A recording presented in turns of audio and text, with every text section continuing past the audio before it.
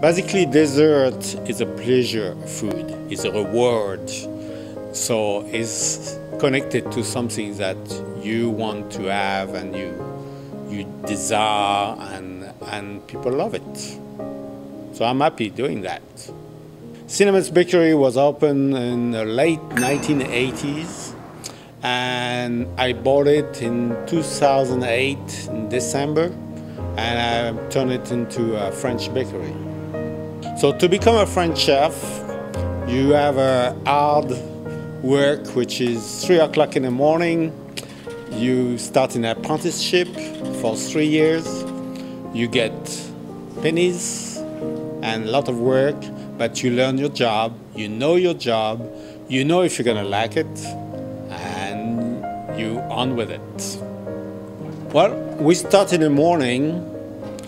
We have our basic, it's called Cinnamon's Bakery, so I have no choice. You're gonna have cinnamon rolls, sticky buns, and we're in Texas, so we have spicy, like pig in a blanket, Elgin sausage. We have some with Swiss cheese. We do have croissant, like ham, egg, and cheese, bacon, egg, and cheese. We have the muffins. So that's a basic in the morning. We have cookies. We do make cakes on orders. Let's see what else. And I started doing macarons. This is very French, you know. Not many people knows how to make them, and I think I can do them very nicely, and they look pretty good, and you can create with it.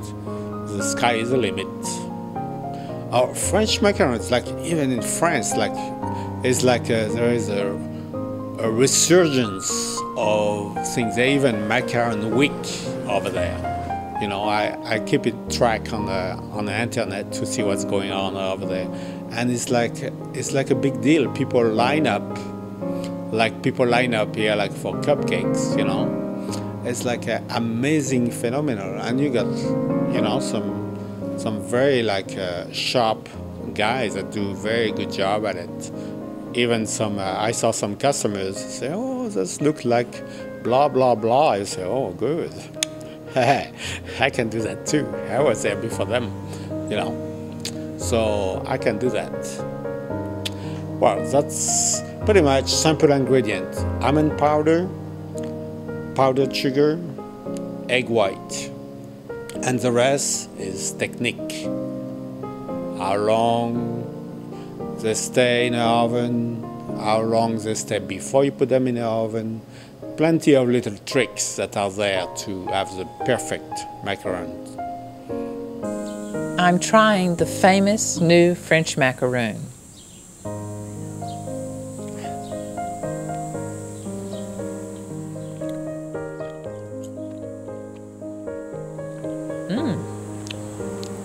That's great. Has even a bit of an ice cream flavor to it. And it's gluten-free.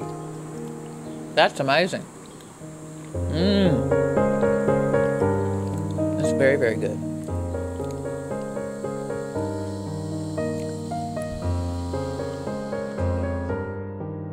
The texture is very interesting. It's kind of a little bit crisp on the outside, but it's chewy and soft in the middle. So it's quite a unique flavor. I've never tasted anything like it. And it's definitely French. So if you haven't experienced French pastry, well, you owe that to yourself, and I can provide that for you. Go ahead, treat yourself, order today.